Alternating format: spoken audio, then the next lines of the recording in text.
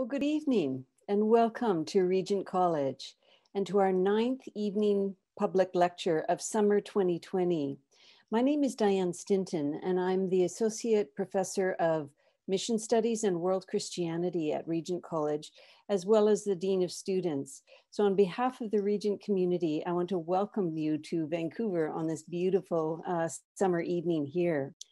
And now it's my real privilege and joy to be able to introduce our speaker tonight and the title of her lecture. Susan Phillips has served as the Executive Director at New College, Berkeley since 1994. And prior to this role, she was the Academic Dean. Dr. Phillips is keenly interested in how we live out our faith in daily life, drawing insight from the diverse fields of the social sciences, biblical spirituality, and practical theology. She's a sociologist and meets regularly with individuals for spiritual direction. She teaches in a wide range of contexts, serves as supervisor for spiritual directors, and consults for Christian organizations. In addition to being a regular contributor to summer classes at Regent College, she teaches at the Graduate Theological Union, Fuller's Theological Seminary in Northern California, and San Francisco Theological Seminary, Diploma in the Art of Spiritual Direction.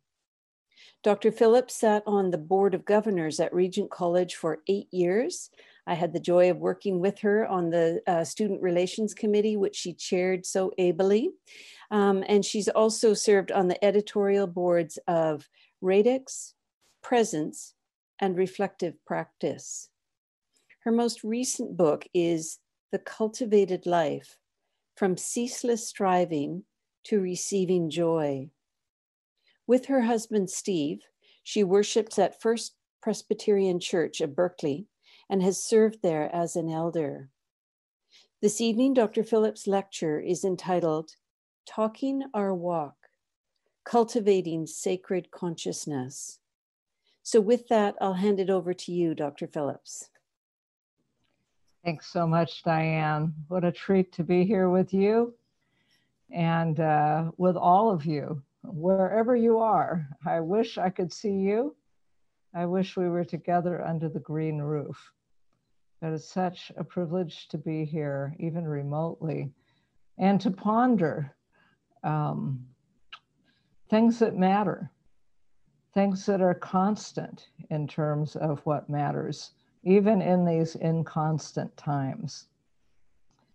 And I, like you, I'm sure, have heard from many people who are really struggling very hard during this pandemic season, struggling to stay grounded, centered, hopeful. The very real losses, anticipated losses, and ongoing experiences of threat and injustice are destabilizing many people.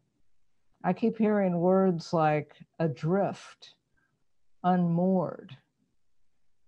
People are speaking these words of dislocation about their identities, their experience of community, and sometimes their connection with God. As a spiritual director, I get to hear people speak quite frankly about that. I hear them open their hearts and their minds to God.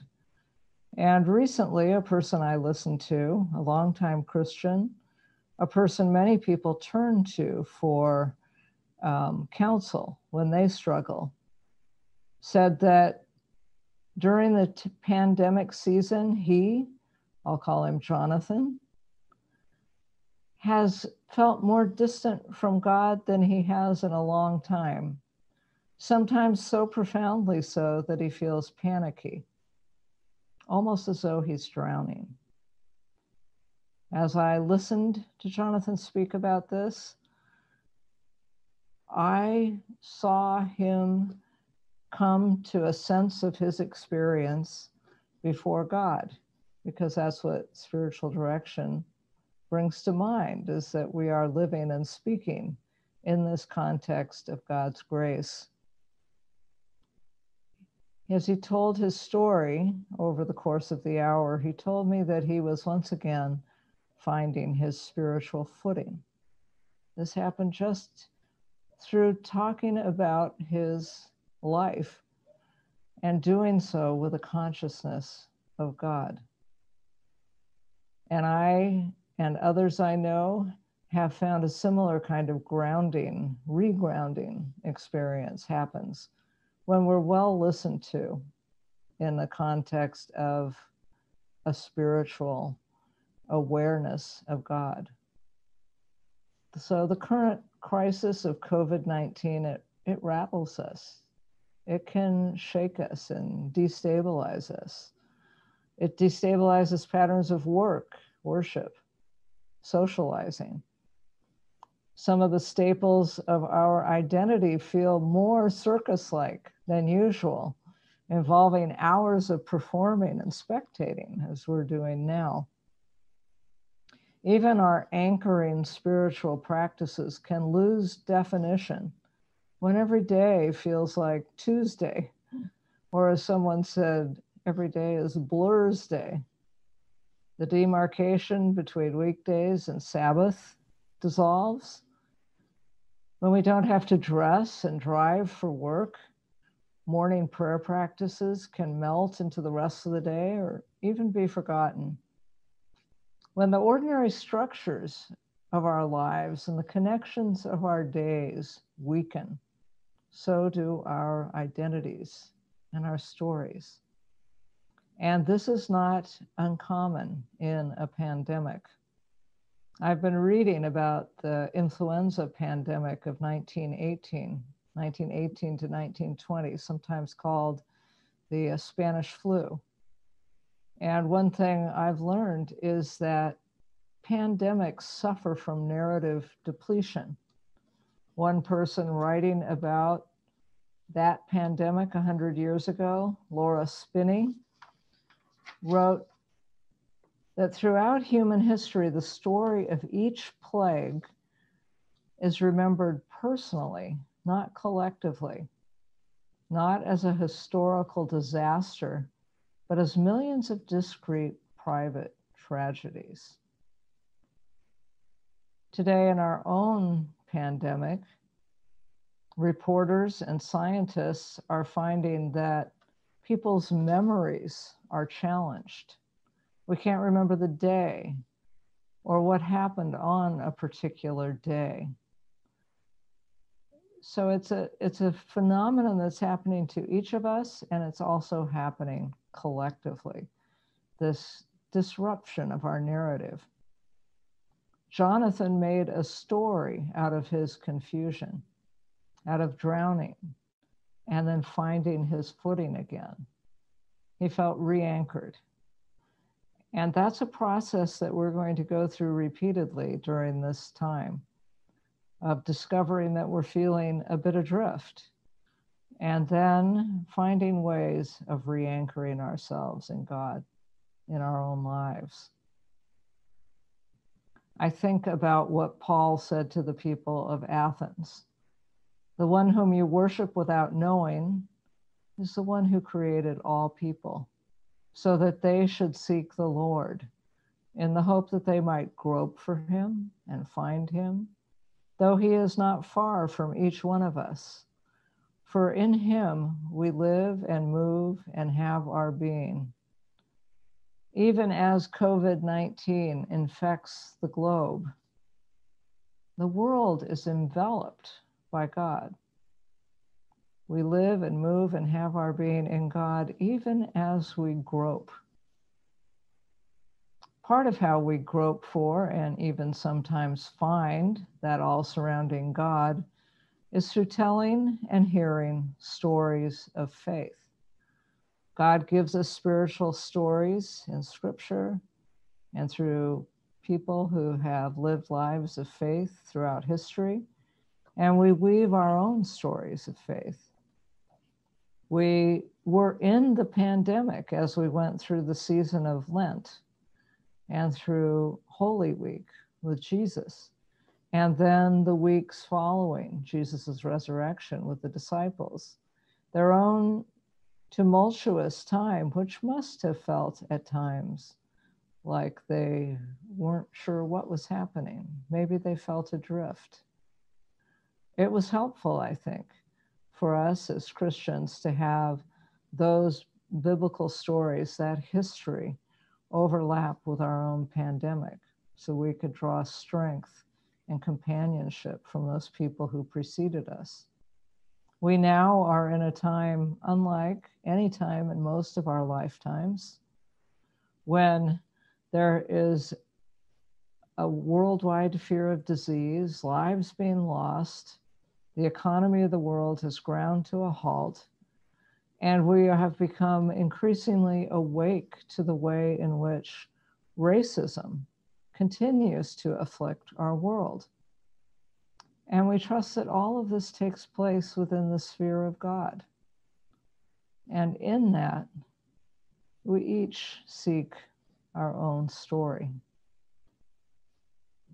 Story is formed when we pause and reflect on our experience. It's best done with a listener present, be that listener the God to whom we pray, a person to whom we speak, and or the imagined reader to whom we write. My listening presence helped Jonathan's story coalesce, just as my spiritual director's listening presence helps my story coalesce. Attending through our lives to spiritual storytelling helps us notice when we've encountered divinity in the ordinary. We remember the people on the Emmaus Road. Jesus came upon them and helped them tell their story before he told his story. They stopped, they reflected, they spoke, and they listened. And then later, they told their story to their friends. This was formational and transformational, the way they talked their walk. So tonight, I'm really happy to be with you, reflecting on how we can talk our walks too, with God, with one another, and thus cultivate sacred consciousness, our moment by moment awareness of the holy in the ordinary. As we discover and create our stories, we ask questions. Questions help us form our narrative. So I'm going to go through some of those questions now. There are what questions. Some orienting questions are what questions. What are the circumstances? What's my place in these circumstances? And many of us over the past few months have asked or have heard someone ask, what's God got to do with it? That question was tossed to me a number of months ago, and it's reverberated in my mind. Some people ask it assuming that God is here. God is doing something in the midst of this pandemic. In a Pew Research Center survey in March, found that more than half of all Americans had prayed to end the spread of the coronavirus. These people trust that God's involved. They hope that God's got something to do with it. Yet we hear other people asking that question, what's God got to do with it, with a shrug. And so it's obvious that God's got nothing to do with this.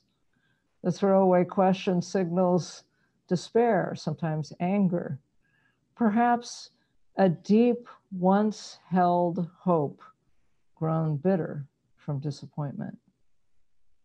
In reading about the influenza pandemic 100 years ago, compounded crisis that overlapped with World War I, the Great War, I learned that religious participation in Europe began to decline at about that time. Perhaps some people asked, what's God got to do with it? And decided not much. The what questions are epistemological.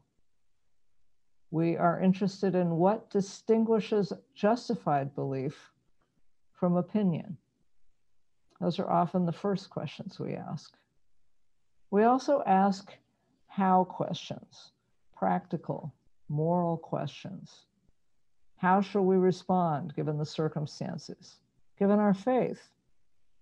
How do we follow Jesus in this pandemic, in this quarantine time? How can we be helpful? The tragic killing of George Floyd in Minneapolis on May 25th galvanized active responses. People marched, spoke, sang, wept, gathered together and demanded justice, and continue to do so. The pandemic in general, for most people, has not offered such active responses to the how questions. Yet people of faith in both circumstances ask, teach us how to pray, Lord. In March, as the pandemic began, the number of Google searches for prayer skyrocketed across 95 countries. People were asking how to pray. People did so 100 years ago, too. Newspaper stories from that time about churches in the United States tell of temporary church closures to prevent contagion, some outdoor services, and also some tales of charity, where people in churches gave clothing and food to epidemic orphans. One article said that the churches gave applesauce, lamb stew, and Johnny cake. These responses are not unlike the responses we ourselves are making today. 100 years ago, some pastors wrote about being called upon for extra pastoral care. Some priests and pastors were disciplined by local authorities for continuing to assemble for worship when it wasn't considered safe. Families found ways to worship in their homes. People were asking how questions, how to walk their talk as Christians in the midst of the epidemic. People also ask why questions, seeking meaning. We seek meaning from science, from theology, from social science. Sometimes there are why questions, though, that howl and distract. Thinly veiled attempts to allocate blame and magically gain some control. Perhaps someone is being punished through this catastrophe. Perhaps I can figure out the formula to exempt myself and my loved ones from that punishment. Even for people with careful biblical theologies, these theodicies that allocate blame to why questions arise in times of profound suffering and pain. In 1918, some pastors preached that the epidemic was the fault of Christian churches for being, quote, lamentably weak in moral and spiritual leadership. We read even earlier in the 14th century that some pastors, priests, said that the plague was due to God's wrath. Not too long ago, during the HIV crisis of the 1980s and 90s, and then again in this century during devastations by natural disasters, Christians were heard blaming the afflicted for their suffering. For instance, New Orleans was a sinful city, so God sent Hurricane Katrina as a punishment, said one pastor on the radio. If such theodicies that tend to blame the victims are being circulated today during the pandemic, I haven't seen much of that. And then the last kind of question is the who questions. Pandemics, as I said, drain our narratives. They also drain our sense of narrative agency, our ability to construct narratives. People seek heroes and victories, which wars provide. The virtues for most of us that the pandemic calls for are quiet ones: patience, obedience, perseverance, prudence, restraint, hope. Sheltering in place isn't the activity of a superhero. Very few books, plays, and other works of art were created focusing on that influenza pandemic 100 years ago. It was eclipsed by the war. The war provided stories of heroes. Even just last year, a film called 1917 was released about that war. Yet the pandemic of the last century, occurring as it did before the discovery of antibiotics, left approximately 675,000 Americans dead, and more than 50 million people died worldwide. More than died in either of the Great World Wars. The world's largest library catalog lists around 80,000 books on the First World War in more than 40 languages, and around only 400 on the Spanish flu. Today, in our own pandemic, we try to identify some heroes, healthcare workers, some volunteers, but we struggle to construct significant narratives of our own lives. Also, 100 years ago, people desired to gather together in prayer. That is a significant who. God is the who, towards whom people of faith want to turn. In 100 years ago, people couldn't gather together to pray for the soldiers lost in the war. I've been to 2 online memorial services during this time, unable to gather face to face and grieve the loss of our beloved. A pastor in Washington, D.C. 100 years ago protested the ban on church gatherings, writing in an op-ed in the newspaper that prayer had any efficacy in the physical world was an idea that was given no hospitality at that time. How do we today offer hospitality to prayer, to the idea of prayer's efficacy? How do we expand that reach of hospitality? In the reports from 100 years ago, there is that desire for prayer and a longing for story. And I believe prayer and story go hand in hand. Spinney, writing about that influenza epidemic, wrote that memory, and I would say story formation, is an active process. Details have to be rehearsed to be retained. But who wants to rehearse the details of a pandemic? A war has a victor, but a pandemic has only vanquished. A belief in a God who cares transforms the storyline from one of hopeless passivity to one of hopeful transformation. Even in suffering, indeed, even in death, we don't have to be heroes. We are God's beloveds. Our prayer is relational. It's not transactional. We open our hearts to God knowing that our suffering may continue.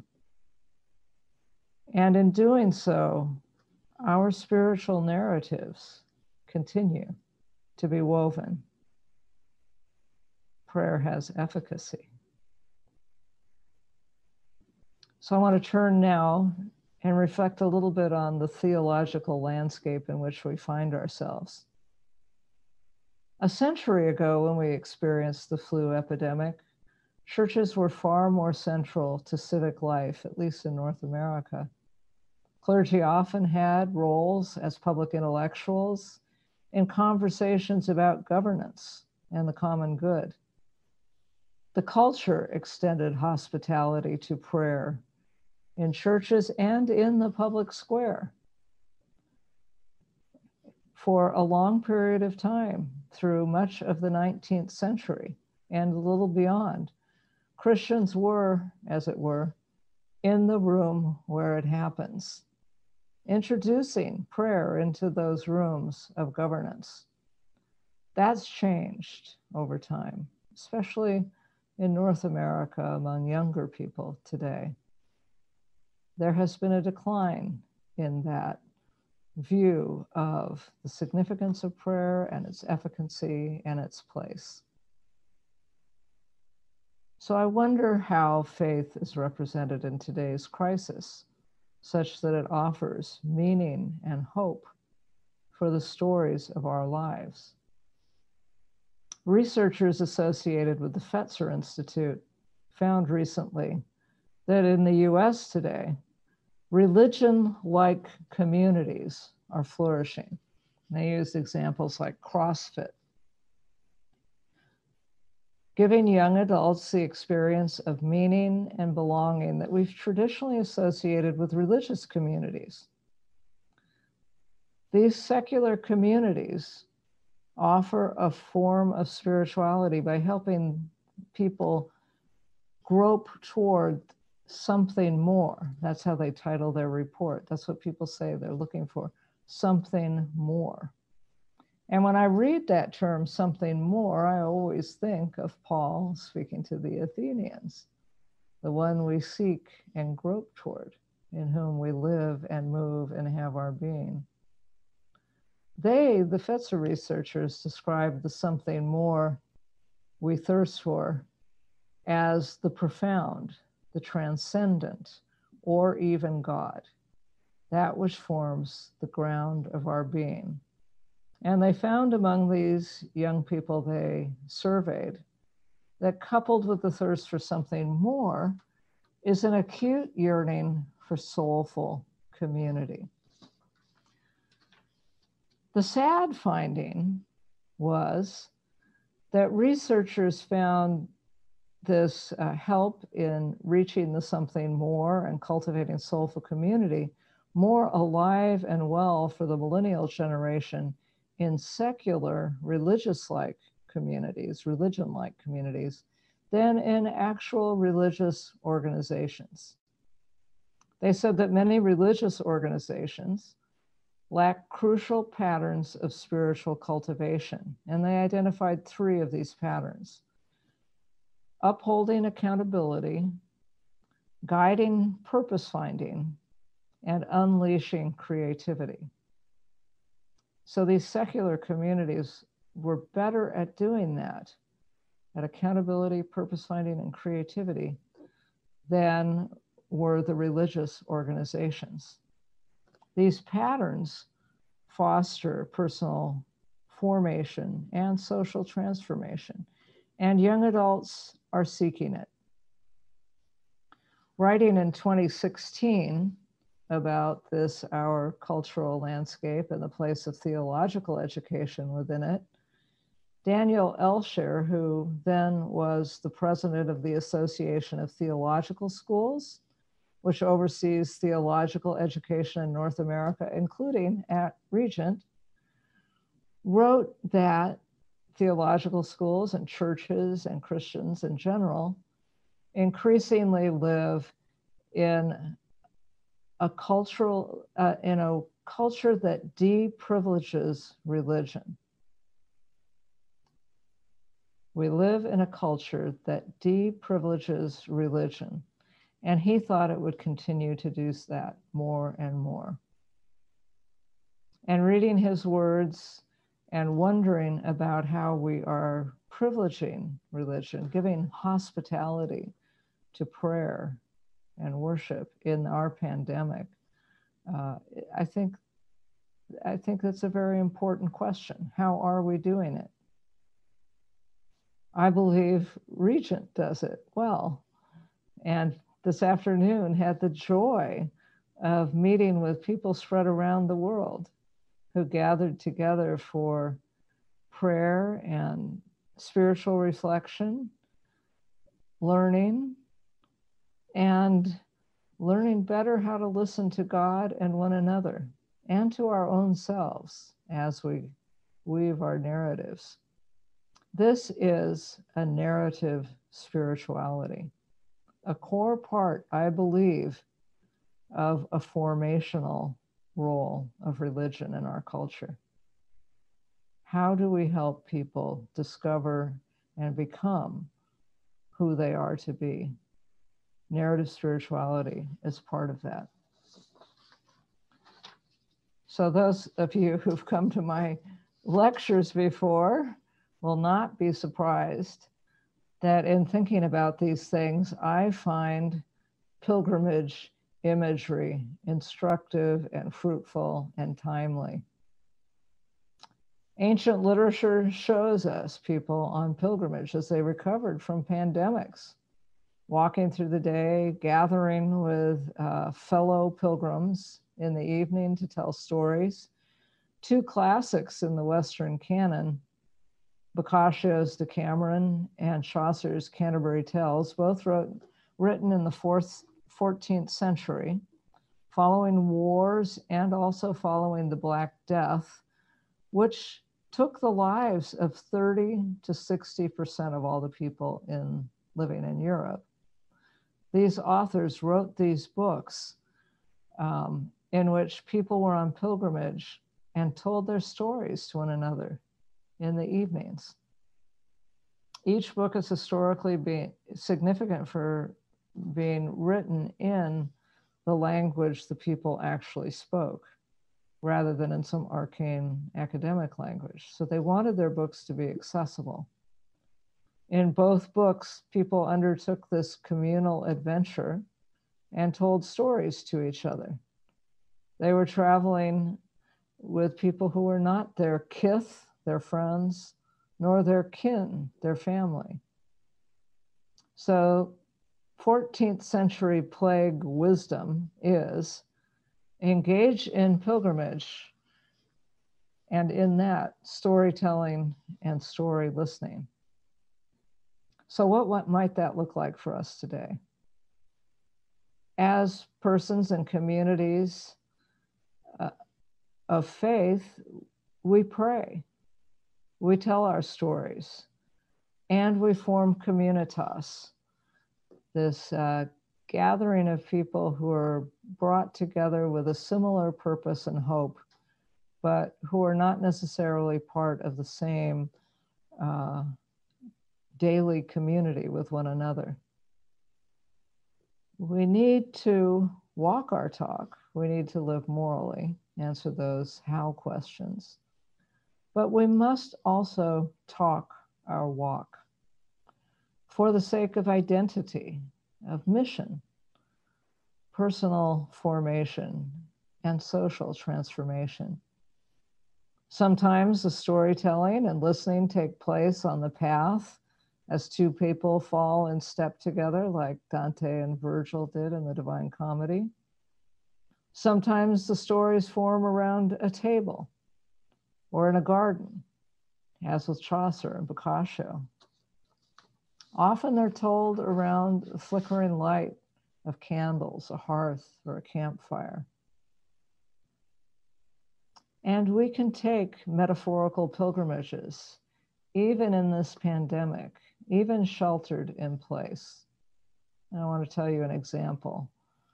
For 5 years, I led the spiritual exercises of St. Ignatius of Loyola, and we'll begin again to do it in the fall on Zoom.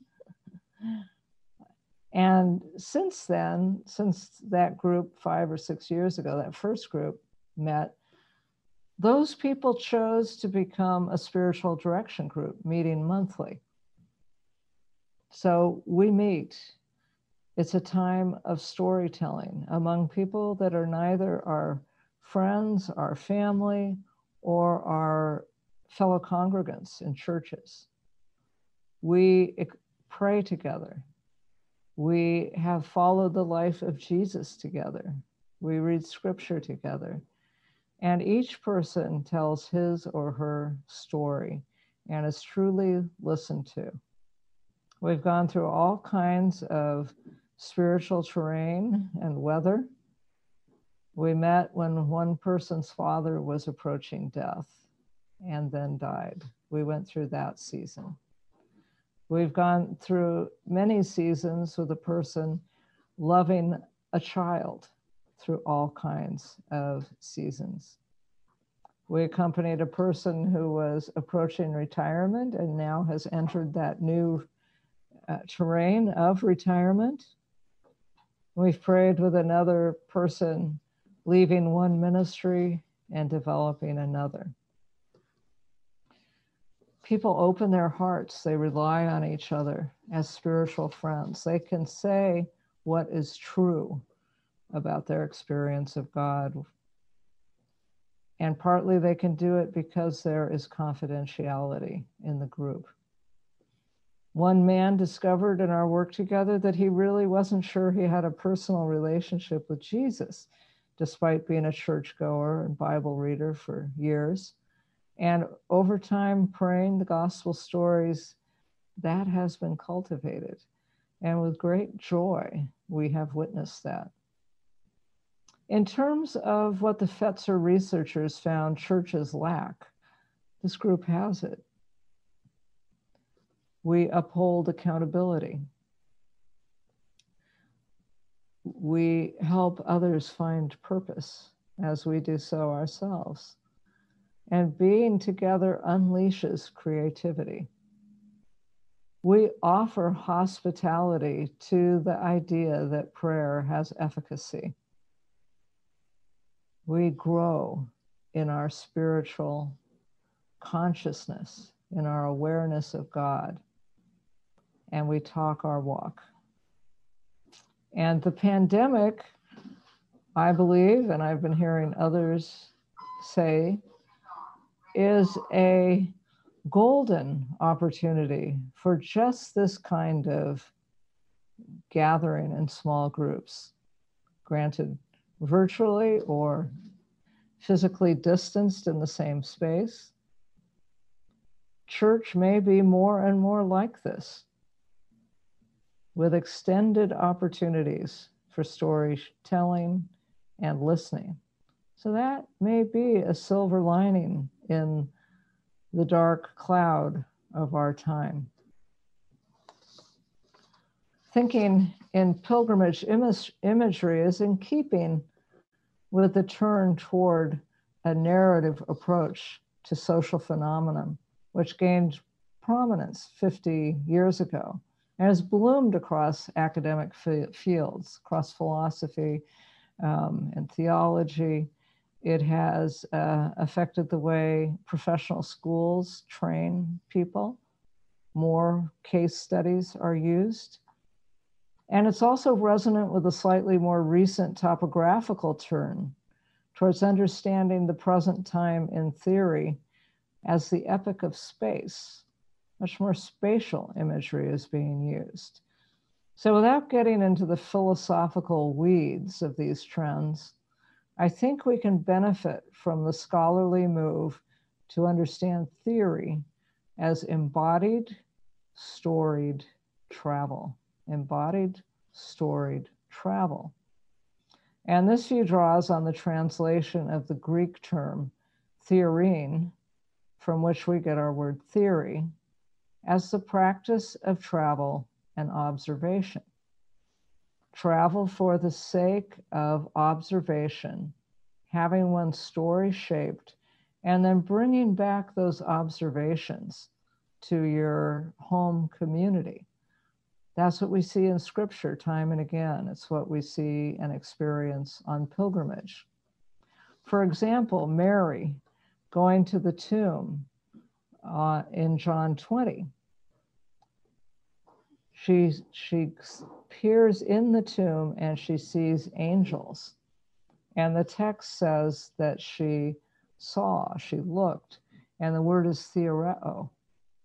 She was beginning to form an idea of what was happening, completely mysterious and unprecedented, right? That's a popular word today, too. And so she has this embodied, storied travel that shapes her, and she brings that story back to the disciples. It's what metaphorical pilgrims do too. Like geographical pilgrims, there's a separation, usually a communitas, some kind of pilgrim community, discipline for the sake of the formation of the whole, and then returning with the story to the home community. There's a kind of flow of God's grace in that. And that's what apparently religion-like communities are seeking. They are seeking that kind of spiritual transformation of themselves and of themselves in community. Now they're doing it without the benefit of knowing the who that gave us the word spiritual.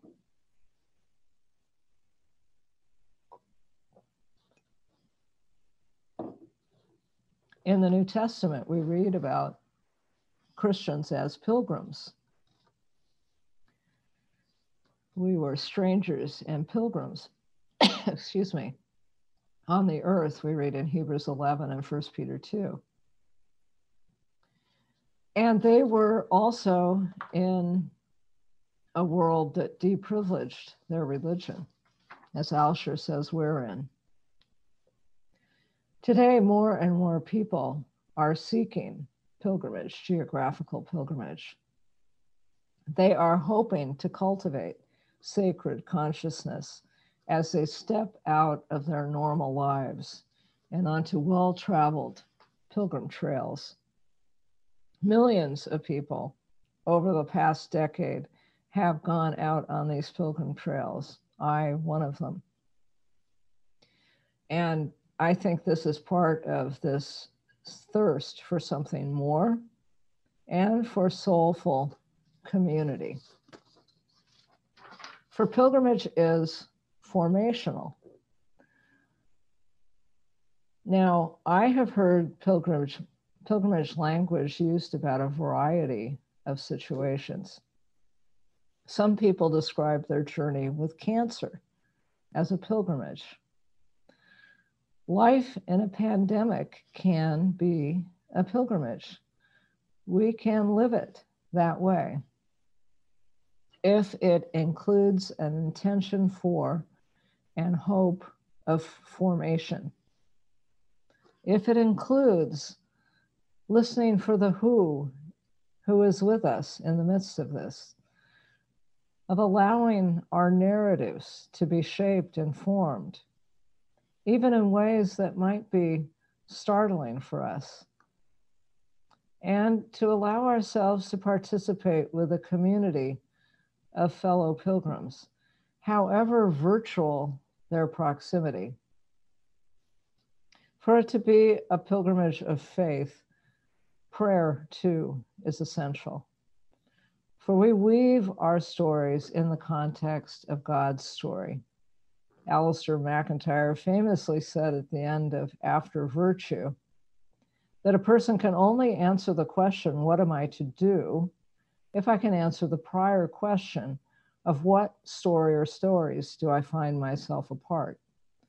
So we can only really walk our talk, he's saying, if we're able to talk our walk. Those two are interdependent. So how do we do this? There is an area in academic studies and professional circles, particularly in the training of helping professionals, that's called reflective practice. Helping professionals need regular times of quiet reflection on their practices, as well as times of peer conversation, to pay attention to their caring work. Many helping professionals, physicians, teachers, nurses, therapists, pastors, do their work away from the view of other peers. They are solitary practitioners. They need strategies for reflective practice. I have been in a spiritual direction peer supervision group where we are able in that confidential setting to reflect on our practice. We are a communitas. We're not necessarily friends. We're not family. We are people of faith. We are people on this particular journey of being spiritual directors. And we can get the reflective distance necessary to tell our story, to hear it as we tell it, and then to hear others reflect on it. Years ago, I edited a book about the helping professions, and various helping professionals wrote chapters for it. Eugene Peterson, of blessed memory in the world and in the Regent community, wrote a beautiful chapter on the caring practice of pastoring and on prayer. And a teacher of teachers, Anna Rickard, wrote this about the reflective practice in teaching. Reflective teaching assumes that central to good teaching is a rigorously thoughtful examination of the purposes and consequences of what teachers do. The actual reflective process occurs frequently in teaching and refers to those times when action is stopped, even temporarily, and the teacher, either alone or with others, attempts to make sense of what has occurred, what is occurring, what will occur. This is what happens with people time and time again with Jesus. This is what happened with those people on the Emmaus Road with him. They stopped. They reflected on what had been occurring, what was currently occurring, and they looked forward. It's what happens on pilgrimage. Anna Rickard continues. The knowledge that results from this inquiry guides further practice. The model values experience as an important source of knowledge about teaching, and the teacher as the holder of that experience, the valued knower. As we live our lives of faith, we have experiences too. We live in a culture that doesn't offer much opportunity, much space for telling about our experiences, our spiritual experiences. We need reflective practice. We can do it on our own. We can pray to God. We can journal our life stories. But it is so very helpful to do it in the community of other people of faith. Jesus time and again came upon people in small groups, 2, 3, 6, 12, helped them talk their walk, helped them cultivate their sacred consciousness. As we tell our stories of grace, we actually are more aware of them. It augments our capacity for noticing grace.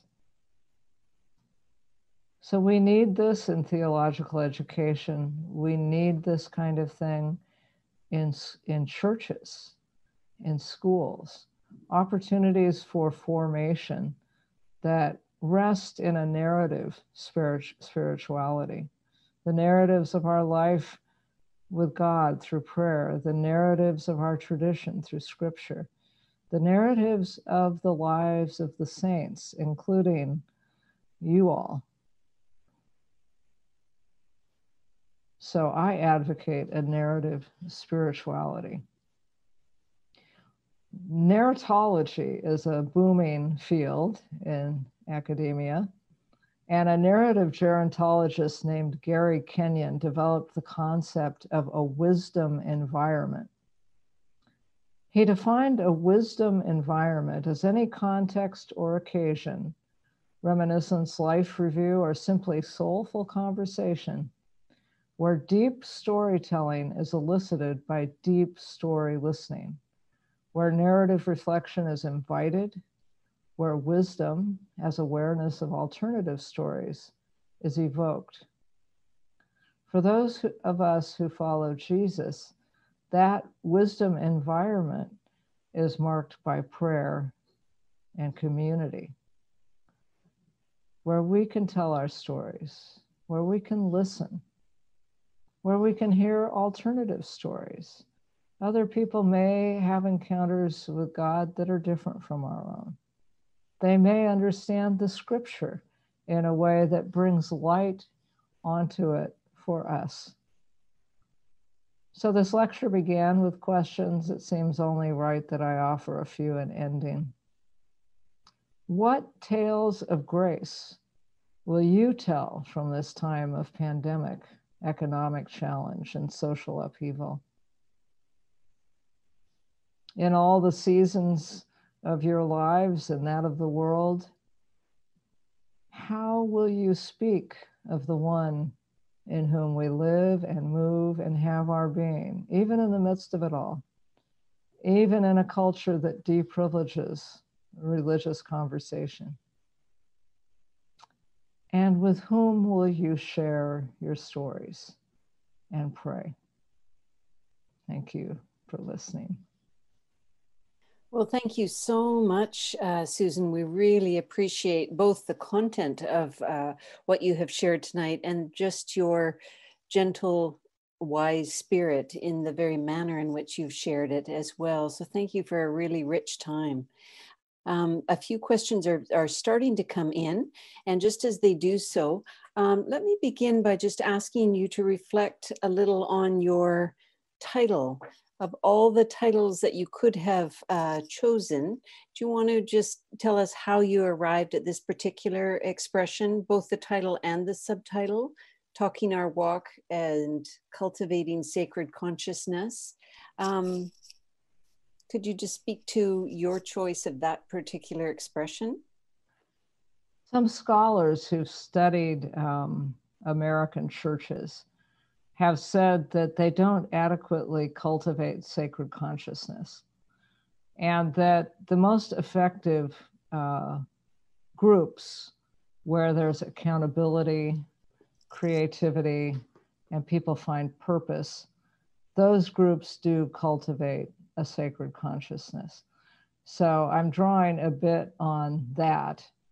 Nancy Ammerman is one of the sociologists who writes about that. Talking our walk, not many people use that phrase, so it's not completely original with me. For many years, I tended to teach ethics, which was all about walking our talk. How do we live out what we say we believe? And more as a spiritual director, but also as a pilgrim in metaphorical and geographical pilgrimages, I have discovered how important it is to talk our walk, that it shapes it, it forges community,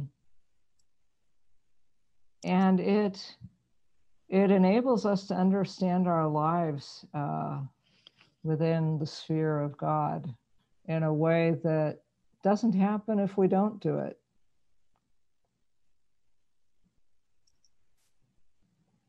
That's great. Thank you.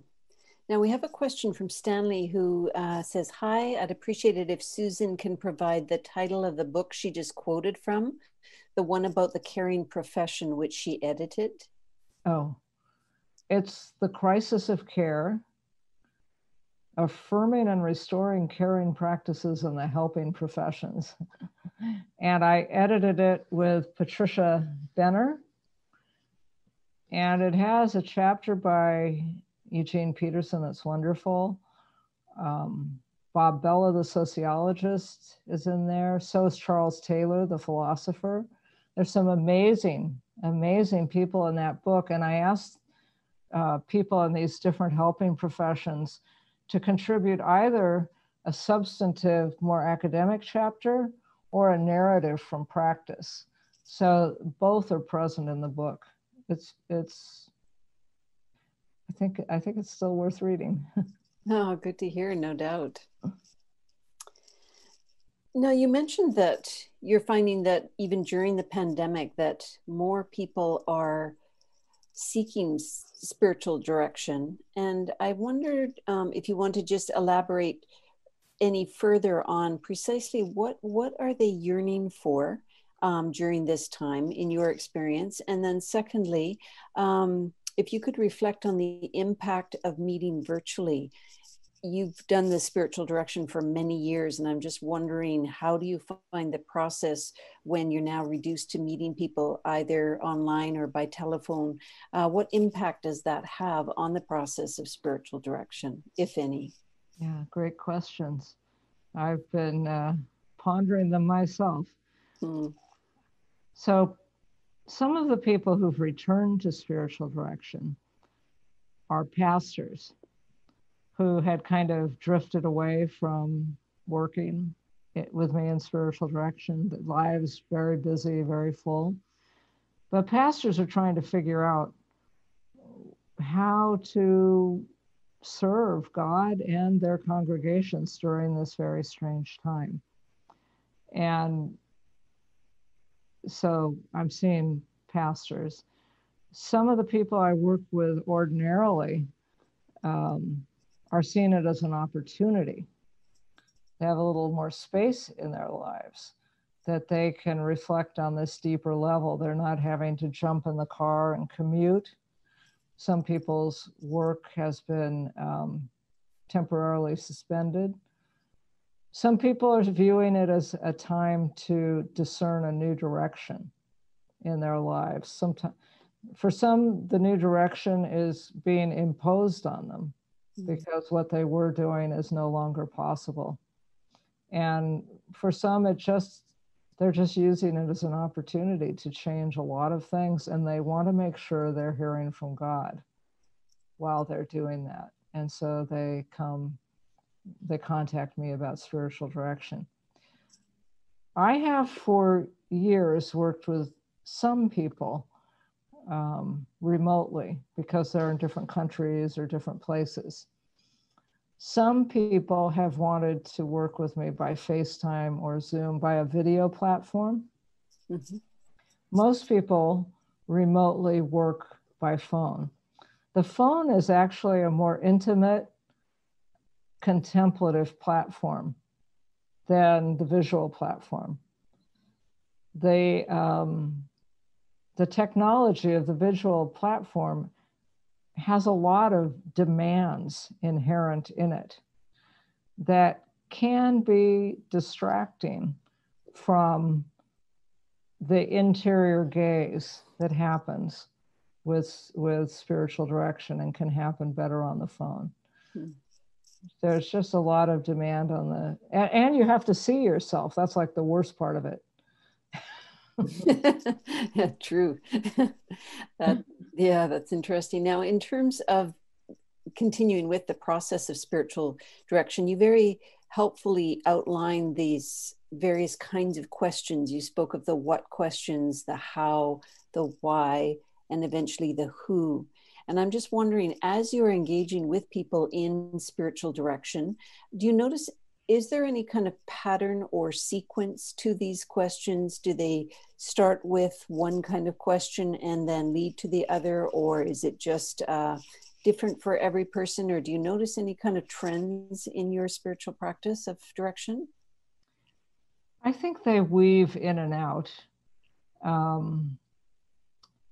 The why questions become very loud in times of suffering. Mm. It's amazing how when some people start in spiritual direction, the who questions seem backgrounded or not expressed very often. But gradually over time, working in spiritual direction, people speak much more freely about their prayer lives. But in most places, and even in church groups, most of us aren't very used to talking about that. So the who questions, I think a spiritual director always has in the foreground of their mind, but it can take a while for those to surface with a directee. And the what and the how, all these questions, when I teach people how to listen contemplatively, as I'm doing these 2 weeks at Regent, we do spend some time with all of those questions. Wonderful. Well, here's an encouraging contribution from Rosemarie. She says, "This is fabulous in content and presentation, exclamation mark. Is there room in her course, which started today? Could I join, double question mark?" So perhaps, Rosemarie, we can get back to you from Regent. I'm not sure if there's still room to join, but I'm not surprised that there would be that kind of interest after the public lecture tonight. So we'll have Regent respond to her question, but that was very encouraging to hear. Thank you, Rosemarie. Susan, I wanted to ask you, you've covered a lot of ground tonight, but one thing I didn't hear about that I wondered if you'd like to reflect on with us is the role of lament and grief during this pandemic. I'm thinking particularly of so many people who have been suffering alone, particularly our seniors, and just the tragedy of so many people dying alone, removed from their families, removed from their loved ones. I'm just wondering, do you have any, you mentioned having participated in a few memorial services yourself, but I'm just wondering if you could reflect with us in terms of the role of lament and grief in this cultivation of sacred consciousness. Yes, absolutely. And in a close community of spiritual friends, it's possible to express these things without having to justify them. So with people I listen to, they'll say, I just feel tremendous grief, and yet I don't feel like I have an excuse for that. You know, I still have my job, no one close to me has died. But there is a very large global lament, I think, that many people are feeling. And there is also grief around small losses, greeting the clerk in the grocery store, being able to hug a friend instead of standing 6 feet apart with masks on. So I think there is a real need for large scale lament and for churches to offer opportunities for that. My church did a beautiful lament service around systemic racial injustice and provided the space for it, for people to really speak about it and feel it. The more we can offer these environments of honest storytelling with a consciousness that God is present and wants to hear it all, the better off we are. You notice in scripture, like in the Psalms, people feel a lot more freedom to express strong emotion than most of us feel. A lot more freedom to speak about God and to God than many of us feel. Mm-hmm. Very true. Well, I have 2 questions that have come in from one of your friends at Regent, from Mary Carroll. Let me give them to you one at a time. The first one asks, how would you say that an Ignatian group that you were a part of is different than, say, a church small group?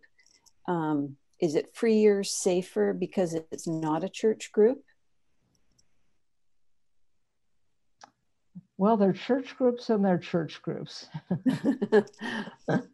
And I would think some church groups might be similar. Mm. In the Ignatian exercises, people come together and they don't know each other. They do know they're all Christians. And we work through a very clear itinerary during the exercises. So there are particular passages from Scripture to pray with every day. And then we gather and meet once a week and reflect on what God has shown us through those particular scriptures. And the arc of the exercises is through, it goes to Pentecost. So it goes through Jesus's life.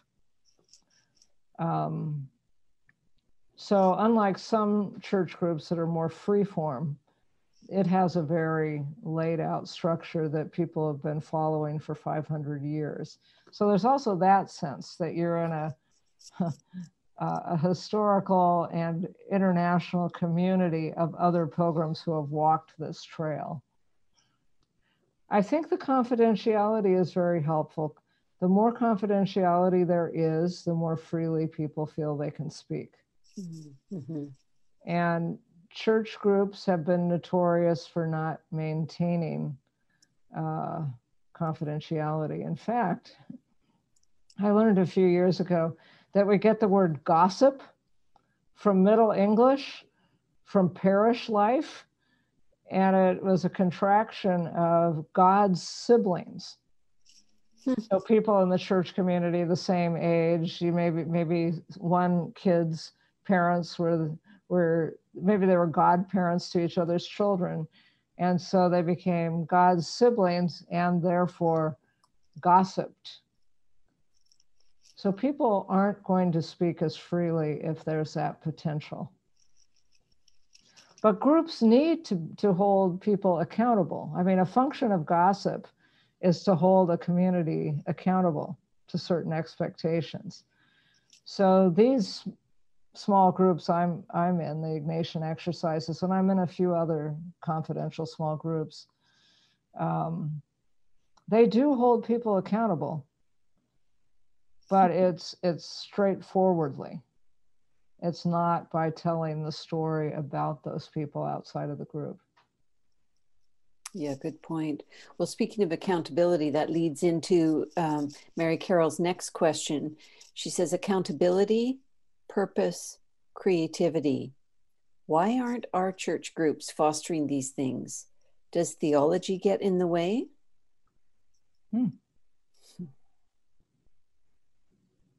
Wow, I hadn't thought about that. I should think theology should help with all of that, if it's good theology.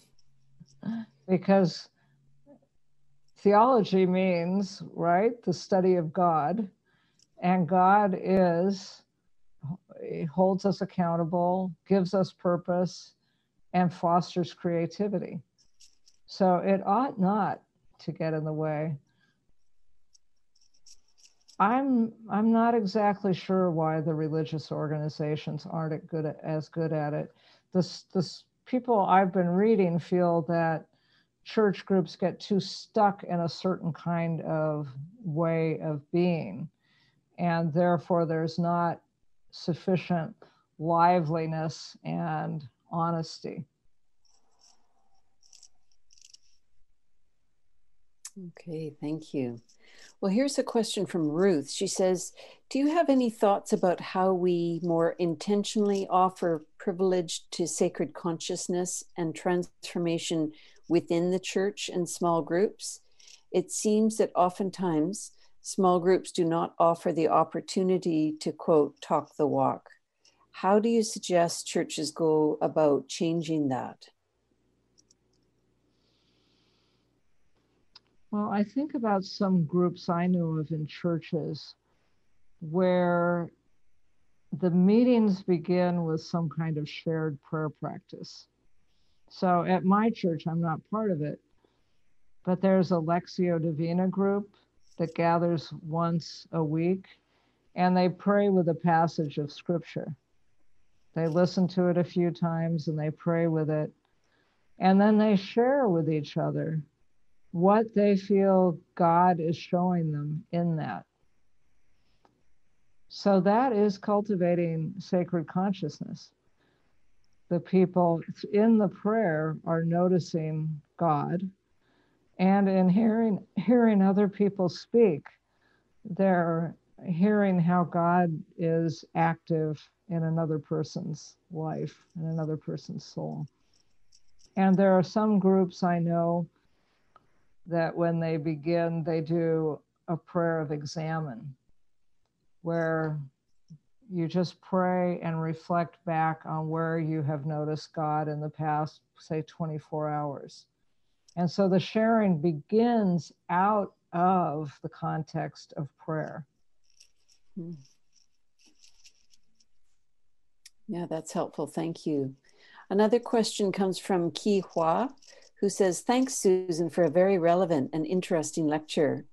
Surprised to hear that the soulful community is happening more in secular organizations than in churches.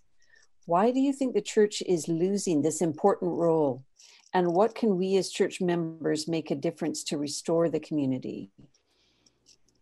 Important questions I asked with you. Yes. The sample that the Fetzer Institute researchers looked at were American millennials. So for some reason, they are not finding soulful community that really resonates with their souls in most churches. And we see a decline in churches in North America and less attendance among the young. So it seems like there's accuracy there. Perhaps the churches provide soulful community for older people. But we ought to be offering it to younger people as well. I did mean it when I said I think the pandemic may be offering us a golden opportunity where we will be doing church more in small group formats. Maybe church will be more like a honeycomb with different cells forming the whole. And there is more opportunity for storytelling and listening if a group is small. Some small churches are great at it. I've been to some very small churches where there is a time in the service for people to tell their stories, or instead of just passing the peace, it's a longer time where two or three reflect on the scripture or on the sermon. So I think some churches have done that, but most churches, are a bit more performer spectator divided. Okay, thank you. And another question from Bethley, who asks, or who comments, thank you for a wonderful talk. You've presented a strong case for narrative spirituality. How would you apply this kind of spirituality in direction with people who may not see their lives as narratives, or who tend toward non-narrative understandings of their lives? Well, I think I'm kind of always seeking the narrative. So if someone it is possible for someone to come in and kind of report, well, I did this or I did that, and I will say, tell me more about that. I'll try to elicit the story. The story and story and feelings are totally intertwined. The way memory works is a feeling is elicited and that embeds that story in our memory. So helping directees be in touch with what they're feeling. I'm a spiritual director, so I will sometimes just forthrightly say, what's it like when you pray about that? To elicit the story of their relationship with God. Mm. People will ask questions that I've learned to consider prayers. So, like, what's God got to do with it? Or, where is God in this? I think of that as a prayer. And I'm curious as a spiritual director to know what it's like to say that to God. Mm-hmm. Thank you. Well, Susan, you've spoken about theory as embodied, storied travel, which sounded so appealing. And yet I couldn't help thinking this sounds like rather a far cry from our usual approach to theological education. So I'm wondering, how do you navigate, or how do you integrate this approach to formation while also holding key roles in formal theological institutions that often have pedagogies that are quite different than this? Well, I've always been more in the spirituality domain of theological schools. So, very interested in how people live out their faith, how they understand it, yes, but also how they live it. And I think, well, I haven't run into much trouble so far because I've never claimed to be a theologian. I pretty much take it back to scripture. And I think scripture allows for this kind of understanding of our faith, that we come to God in prayer with all of our ability to comprehend, drawing on, like on that road to Emmaus, Jesus came alongside them. He elicited their stories. He took an interest in them as people. He then told them about the Messiah, drawing on scripture, drawing on their communities of faith and what they'd learned there. He takes an interest in their physical selves, in giving them food to eat. And then they go and tell their whole story. I think really our fundamental theology that we receive from Jesus is embodied and storied.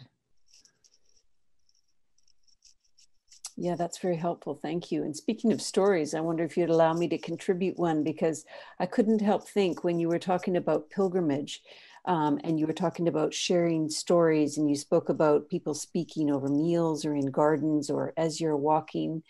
And I wondered about another facet of that, and that is story in action and story in silence. And what came to mind for me, one of the most powerful pilgrimage experiences I've ever had is a 1 week pilgrimage walk from the north of Scotland up over to Oban, and then across the Isle of Mull to Iona just in time for Easter. We did it in spring, and we got all seasons within the 1 week, I tell you. And one of the strongest gifts of that whole pilgrimage experience is that, of course, in a group of about 20 adults, you had all kinds of walking capacities. People had various strengths. We had all ages with us. And so they had an actual wooden cross that would require 4 people to carry it. And we carried that cross the whole way as a symbol of what this pilgrimage was about. And I couldn't have foreseen what a tremendous equalizer that symbol became, that actual tangible symbol in our midst, because it meant that those who were the strongest and who would naturally go way ahead and leave the weaker walkers behind, they would need to, and as a discipline, they would return and come and take their turns with the cross. in carrying that cross. And there was something just so tangible about literally carrying that cross together. And I remember we were going up a steep section at one point. I was exhausted. I happened to be on the back of the cross. It was muddy, it was sleeting, it was cold. I was feeling pretty miserable. And out of nowhere, another walker just came up beside me without a word, just reached out and took that cross from my hand and carried on in step and took that burden from me as we continued. So I just offer that by way of, enlarging on the stories and the sharing of those that you have contributed. Thank you, Diane. You really bless us all with that. Oh, well, that evoked emotion in me. I'm going to remember your story. Oh, well, thank you. Yeah, no, it's good to be able to reflect with you tonight. And that leads me to another question, and that is, you spoke about reflective practice. And again, I want to ask you the very practical question as one who's been engaged in theological education for many years. I want to ask, how do you pursue this reflective practice as a discipline, just given the sheer demands both on faculty and on students? What do you say to those who would love to cultivate this practice more diligently or more faithfully, but sometimes it's just hard given the demands of life? It is hard. It is very hard. And some of the most important things are soft. And they need to be boundaried and protected. So prayer, we can easily have that just evaporate in a whole list of demands that are hardwired. We can have time with people we love constricted and collapsed because of these hardwired things. So reflective practice too, we have to hold space for what really matters. And for instance, many people's early morning time is reflective practice on their discipleship with God. They read scripture, they pray, and they journal. And the journaling is reflective practice. But we also need it in small groups. I know Regent has offered small group spiritual direction. That allows for reflective practice on our lives as followers of Jesus. I've been on church boards and other kinds of boards and committees where we start off the year with very good intentions to hold space for just this kind of thing. And then the really harder seeming agenda items can hijack it. But the few small communities of faculty and whatever trustees that I've been on that do better through even threatening seasons are the ones that hold the priority for that. Mm-hmm. Yeah. But it is not easy. Well, thanks. And Susan, I mentioned from the outset, as you know, I teach in the area of world Christianity. And so perhaps my last question for this evening as we wind up our conversation is this. You cited the one scholar who was speaking about theological schools increasingly living in a culture that deprivileges religion. And his anticipation is that this would continue to be more and more the case. But I can't help asking, what do you make of two things? First, the enhanced interest in, if not formal religion, at least spirituality in the postmodern, post-Christian West.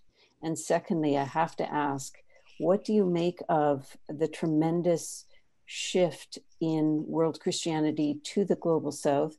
I believe you've had some experience in teaching and in spiritual direction in other contexts of the globe. And I'm just wondering, do you see any differences in engaging with Christians in other parts of the world? Well, taking the second question first, I've been very ministered to by Christians I have spoken to in other parts of the world, because while I do experience the deprivileging of my Christian identity in my own just social environment, I have never been persecuted for my faith. It has never been costly for me the way it is for them. And so I really learn from them. Mm. And my impression is that most of them within their churches have incredibly strong communities. They spend a lot more time together than I spend with the people in my church. They pray together, they have meals together, they help each other out through all kinds of crises, more so than I experience in my more urban commuter, large church, North American experience. And then you asked about the proliferation of postmodern interest in spirituality.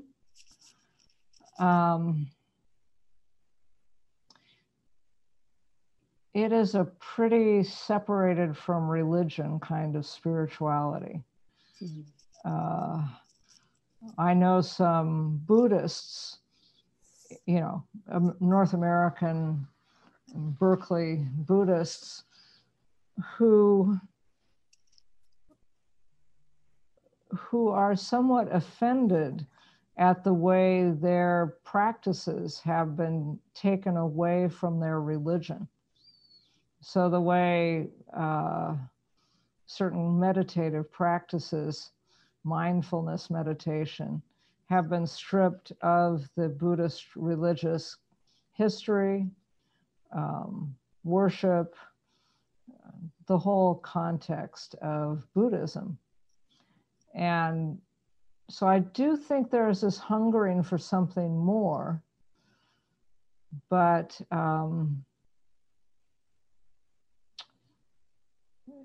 I believe in the something more that's actually anchored. And religions try to anchor us in our relationship to God and our relationship to tradition and community. This other kind of spirituality may have good things in it, but it's not anchored in that substantive way. Well, that's really helpful, Susan. And this has been such a privilege just to join you in your reflections this evening. We want to thank you so much for enlarging our hearts and opening our spirits for cultivating the very sacred consciousness that you're inviting us to this evening. So thank you very much, and for all that you're giving in your course at Regent this week as well. So thank you again so much, Dr. Phillips. Thank you to all of you in the audience. Thank you for joining us this evening. Good night.